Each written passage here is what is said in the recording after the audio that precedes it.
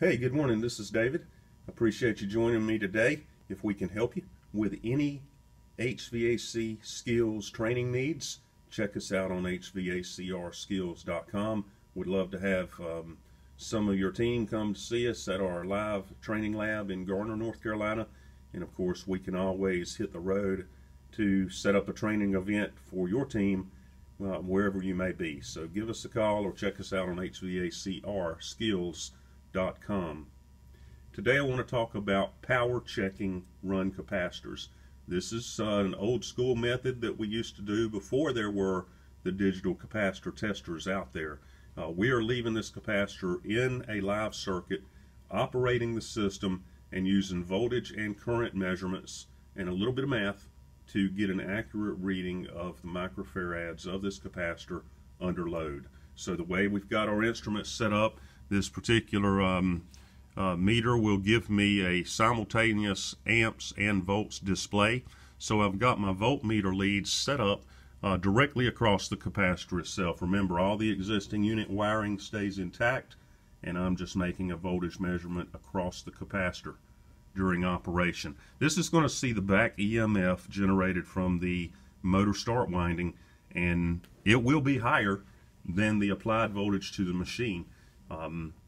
Which is why the capacitors in our business have to be rated at either 370 or 440 VAC. There's quite a bit of voltage coming back to those. We also are measuring the current around one of these two wires, being a standard run capacitor with only two terminals. Either one of those wires would work in this case to determine the microfarads of this blower motor capacitor. So let's get this cranked up and I'll show you the rest of the game plan here.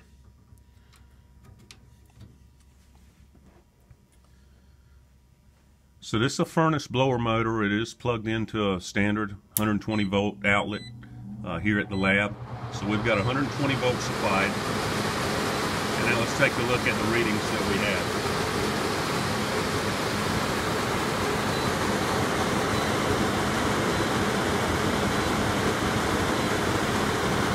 So we've got 0.65 amps and about 230 volts. 0.65 amps, 230 volts. Now the formula that we're going to use, and I'll shut this back down so it's a little easier to hear. The formula that we're going to use for this is microfarads equals amps times 2654 divided by volts. Amps times 2654 divided by volts. So that's our game plan, to plug these numbers we just measured into the formula. And of course, taking a look at this, again, microfarads equals amps times 2654 divided by volts. So I'm just plugging my readings into this formula. I have 0.65 amps times my constant 2654 divided by the 230 volts that I measured. And if I do the math on this, I come out with 7.5 microfarad.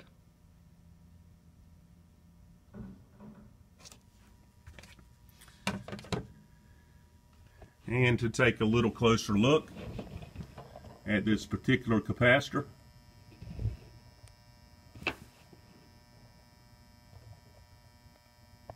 don't know if you can tell there on the reading, but we are looking at a 7.5 microfarad capacitor.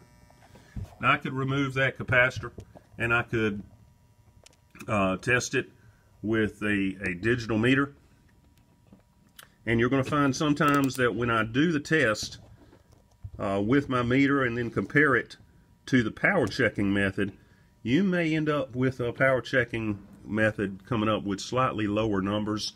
Remember, you are checking this capacitor under load in the machine. Please remember that most capacitors are stamped with a tolerance of plus or minus 5%, plus or minus 6%.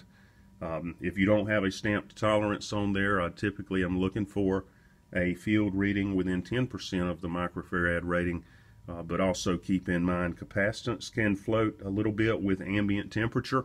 An older Mallory spec that I've heard in the past was those ratings were based on 77 degrees Fahrenheit. And I have seen firsthand where you're checking a capacitor that, from a heat pump, and it's outside and 20, 30 degrees outside, and these capacitors will read a little bit low in that colder weather. Remember the key point, do you have a smooth motor starting and full load amps on that motor, within an expected range, that you're looking for. If that is the case, chances are your capacitor is good. But in any case, when you are spot checking these capacitors during your routine maintenance calls, or if you just end up with a problem with your capacitor tester and need an alternate method out there to prove what you see, remember we're looking at the volts across the capacitor, the amps around one of those wires, and a little bit of math. We can get the job done. Now the only other piece of the puzzle here, really two things. First of all, never do this with start capacitors. You have a start relay that takes that start capacitor out of the circuit just within the first second or two of operation. These cannot, so you won't have voltage across it, and you won't be able to measure it, and even if you could, it might not be safe to have that voltage applied on the start capacitor for any kind of long period of time, even if you were to hook up a power wire and try to do this really old school. So run capacitors only. Second thing is, some of the capacitors you see out there are dual capacitors, which means we're going to have another terminal, and for instance we're now going to have a common, a HERM, and a fan terminal. So the way I've got this drawn on the board now for a dual capacitor essentially is checking the fan side.